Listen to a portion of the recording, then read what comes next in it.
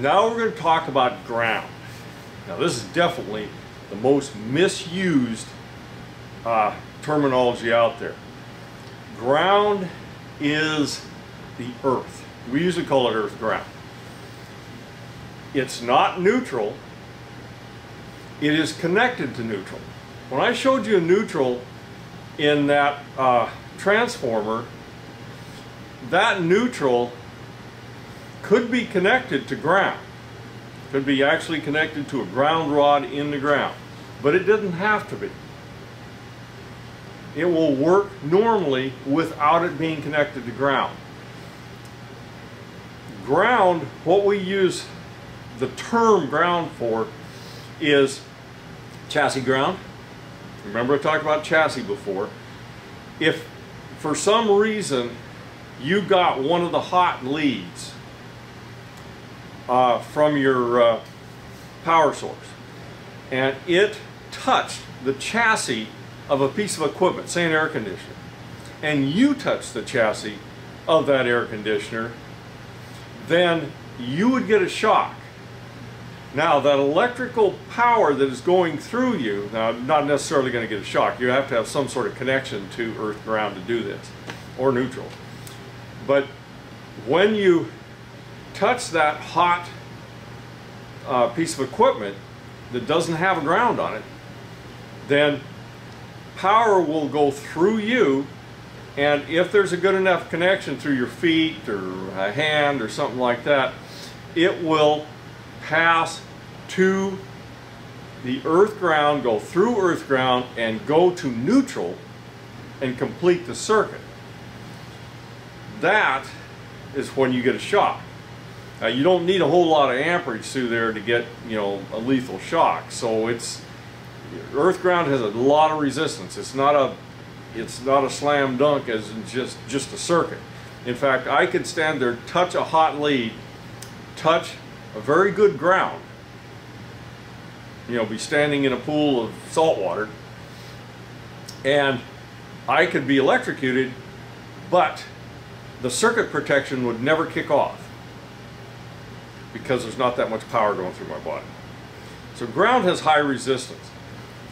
The ground and the neutral in the electrical system in the US are connected together at the main panel. They're also connected together at some of the power poles.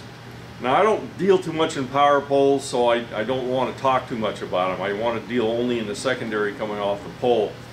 But we ground, earth ground, the chassis of equipment, the neutral bar in the panel, because of spikes and lightning. That's really the only reason the ground's there at all. It's not for circuit protection because it doesn't work for that. But let's say lightning struck the pole. Well, that would transfer through the transformer, come into the structure, and it could destroy electrical components in the structure. If we ground, put an earth ground, then the lightning, which really all it wanted to do is get to ground anyway. That's what it was doing. It was a buildup of positive and negative in the clouds and in the ground, and when it got high enough, the lightning happened. Well, if it hits a pole, then it's got an easy low resistance path to the earth ground. So it just goes to the earth ground. If it didn't have that, it would go through all the equipment in the house and destroy all sorts of things. It still sometimes does. It's not perfect by any means. But that ground has no function in the circuit, in the low volt or in the 120 volt circuit that we use in the US. It has no function there. The neutral is the other side of line. So when you're operating equipment, the neutral is the other half of the power. As I said with commons, and you know everybody gets all these things mixed up. Common is usually the unswitched side. Well, neutral is usually the unswitched side in the 120 volt circuits. Now, the 240 or the 208 circuit does not have a connection to neutral. It has a ground, like a chassis ground on the equipment, but it does not have a connection to neutral. So it goes from one side of the line to the other side of the line, and of course it doubles the voltage. But that ground, which seems to be so misused by everyone seems to think it's a one side of the line or something like that. It has nothing to do with that, and the system will work fine without it. I can take the ground rods out of any of my equipment, the silly thing will work wonderfully. But it does protect us when we have lightning or other spikes that come through the line that are just kind of odd spikes and the like. So that's what ground is.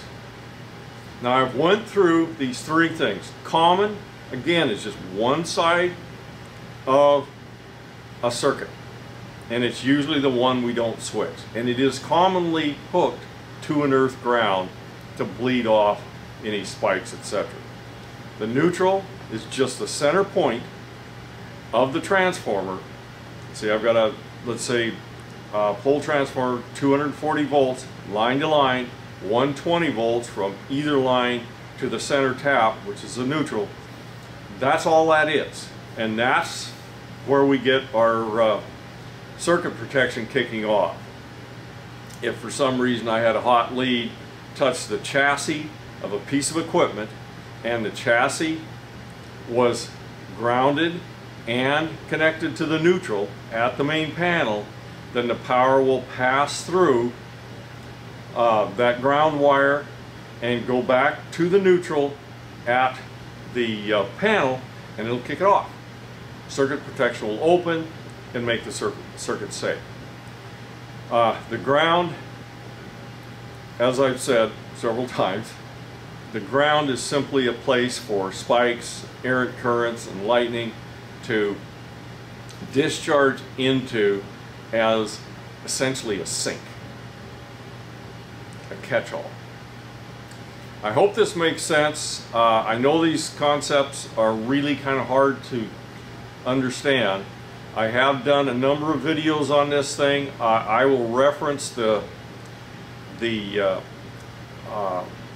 grounding videos I've done and some of the others that explain the three-wire system. All these I'm going to put up links to here right quick.